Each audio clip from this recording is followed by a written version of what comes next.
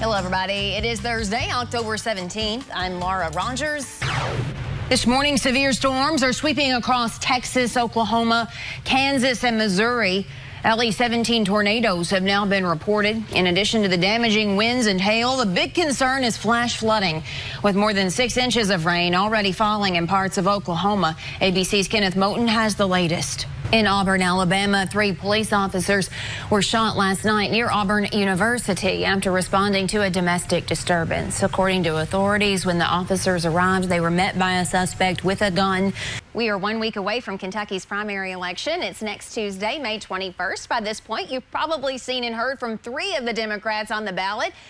Did you know there's one more? The Courier-Journal describes him as the perennial long shot, and he hopes to be the country house of the Democratic primary. A Cumberland County man is facing DUI charges this midday after a deadly crash. It happened Saturday night just after 11 o'clock on Kentucky 90 in Burkesville. Here we are now, just 1 day away from Kentucky's primary election. We'll elect or re-elect several state offices this year, including the one of Attorney General. Will Schroeder is a Republican candidate running for Attorney General tomorrow. How are you feeling 1 day away? Good. This midday, the Warren County Sheriff's Office has released the name of the victim in an overnight crash on Morgantown Road. It's time to stand up and cheer for dear old Western. Today is the annual Chili and Cheese Luncheon benefiting Junior Achievement, which kicks off the festivities. Kentucky airline pilot charged in a triple murder case in Christian County was arraigned Wednesday. Christian Martin is accused of killing Calvin and Pamela Phillips and their neighbor, Edward Dansereau. His attorney said Phillips was scheduled to testify in court-martial proceedings concerning Martin, but the nature of his testimony was unclear.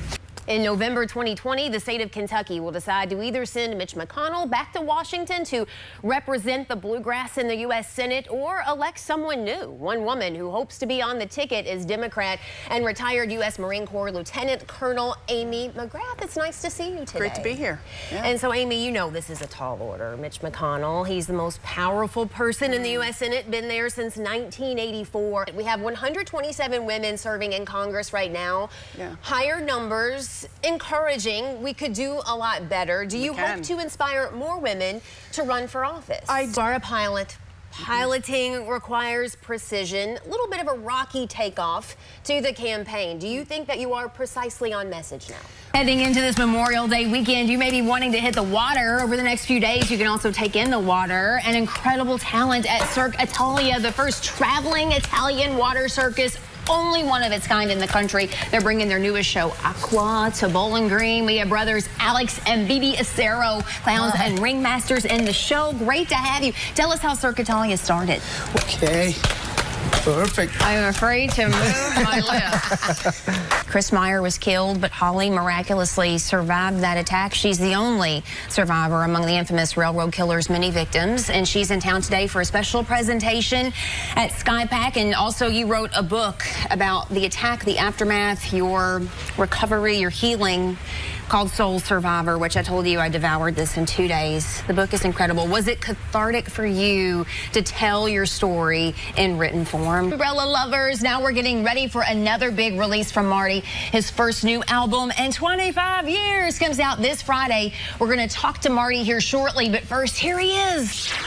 This midday, authorities are on the scene of a wreck involving a city vehicle in Bowling Green. It happened just over an hour ago on River Street. You see here it involves a Bowling Green Public Works vehicle.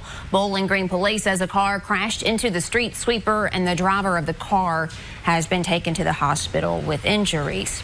There's an escalating battle over abortion in states around the country. Anti-abortion lawmakers and activists pushing for and passing laws that limit abortion rights. The goal is to get the issue to the Supreme Court and possibly overturn the landmark Roe versus Wade decision. Another state now looking to join the fight. We talk a lot about improving affordability, accessibility for a lot of low-income people, the disabled, seniors. So I would consider myself middle class. I'm fortunate to have an employer insurance plan. It costs me $200 out of pocket every time I go to the doctor till I meet that deductible. Right. I mean, don't you agree? That's too expensive. It is. You say you want to see people earn a living wage. You say it's long overdue. Does that mean that you want to see us increase the minimum wage? Well, yeah, it's certainly hitting a lot of families hard. Exactly right. And it is devastating to a lot of of families.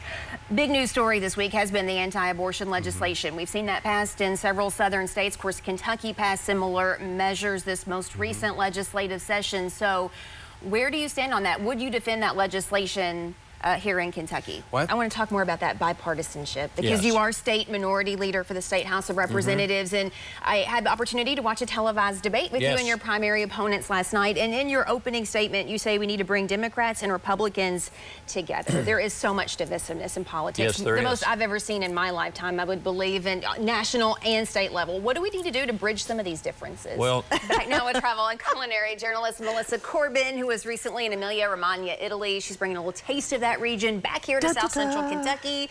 Now you're getting into the good stuff. We have a big guest on today's show, and he really is big, Matt. He's 6'8". Tyler Mane is perhaps best known for his portrayal of Hollywood villains, such as Halloween's Michael Myers and X-Men's Sabretooth. He's in town for Vet City Con, and we catch up with him here in the next 10 minutes on Midday. And food fight, not really, but cafeteria food has come a long way thanks to farm-to-school partnerships.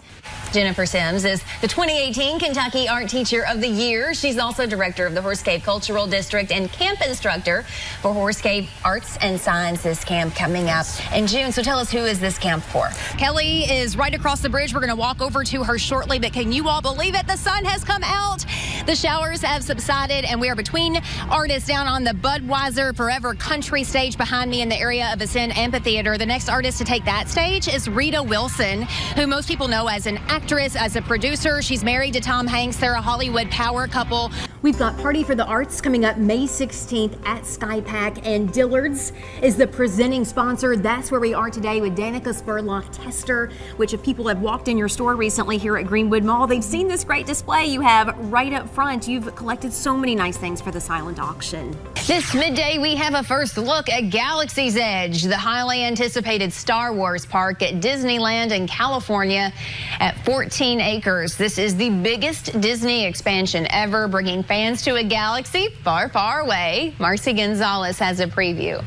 Chances are you've seen the Groovy Gus donut bus around town because, let's face it, how can you miss it? Right? It's so visible, so beautiful. We love the vibe. Cindy Ream, Steve Garden, great to have you. Cindy, tell us the inspiration behind the bus. Oh, Chris, it's so beautiful out here. Great day to take it all outdoors. You can dine al fresco. You can prepare your meals outside. We're doing some grilling. We got Caitlin here from Kentucky. Yes. Beautiful. Great to see you again. Good to see you too.